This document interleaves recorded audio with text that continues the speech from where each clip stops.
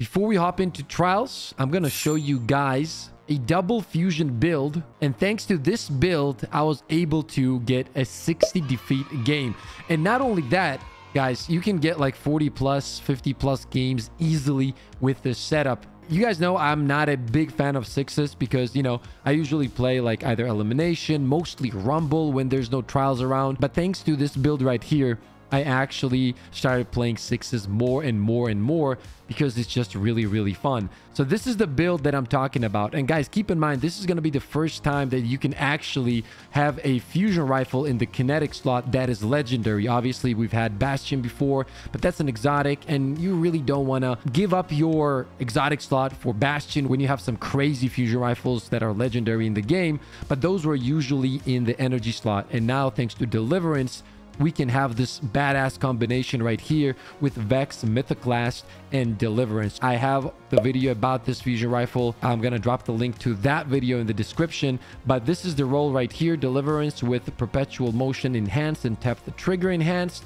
And then we're combining it, as mentioned, with Vex and Mythoclast. Now, Vex did get like a nerf, a so-called nerf, guys, but trust me, it almost doesn't feel like any kind of nerf at all. Yes, there was some aim assist or whatever that nerf was, but if you can aim, this is still gonna be one of the most badass weapons in the game when it comes to auto rifles. But at the same time, it classifies as a fusion rifle, which is what makes this build absolutely insane. There's a few things you want to run with this build in order to get those high defeat games every time. And I'm going to show you guys what I mean here in a second. But one of the biggest reasons this combination here is powerful is that because you have Vex Mythoclast, right, which is pretty much close to mid-range. Even in close range, as mentioned, you can utilize this, but mid-range, this thing absolutely shreds.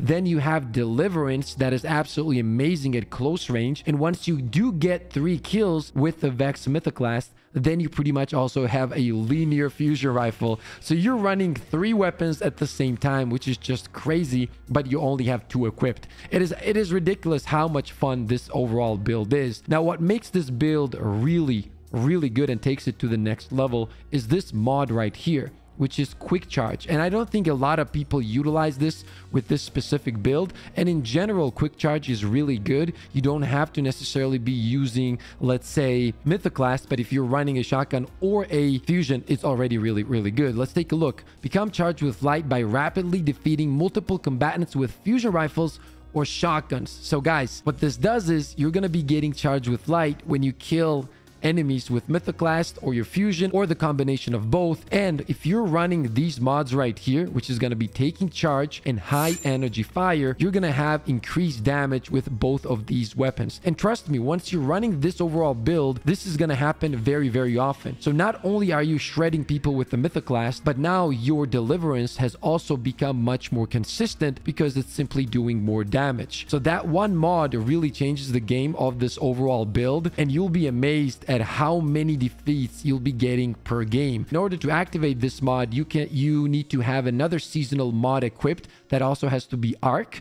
Now, I'm using Powerful Friends, but you can use Radiant Light or pretty much whatever you want. And then the extra perk on this activates, which is also really, really cool. Greatly increases the ready speed of fusion rifles, shotguns, submachine guns, and swords. As I said, I don't really enjoy sixes that much, but now that I have this build, I play a lot of sixes. I'm not gonna lie, because it's just absolutely ridiculous. You run around like an animal and shred everyone and everything. Now, for all the rest of the mods, you pretty much slap on everything that you need in order to make your overall build better, such as fusion rifle mods, reloaders, whatever it is. I love PvP, but this build has made it just so much more fun for me. Another thing to keep in mind is if you're playing on the Titan and if you have max intellect like I do right here, that means that you're gonna have your bubble really, really fast, which is another way, guys, to have more damage on your weapons. Once again, easier to get those kills, and then you can sometimes even combine it with high energy fire and taking charge, especially if you're running Powerful Friends or Radiant Light. Every time you drop a super,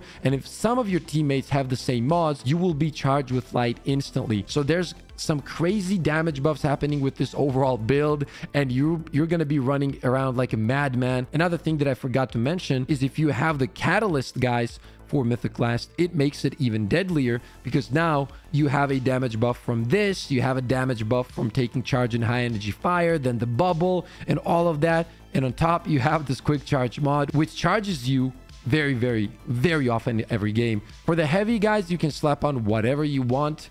Honestly, I use Tomorrow's Answer most of the time. Another great option is Reed's Regret with Adagio. The reason is you get that first kill, and after that, you get body shot kills, which is very, very strong. Gotta say, you take a lot of flinch with this one, but then again, Adagio is so strong that it's absolutely worth it, especially in 6s. This is very, very powerful. It's also crazy how people think about these sandboxes. I have a feeling that all people do is like read the patch notes. They see, oh, Mythic Blast was nerfed, and they're like, yeah, it's trash.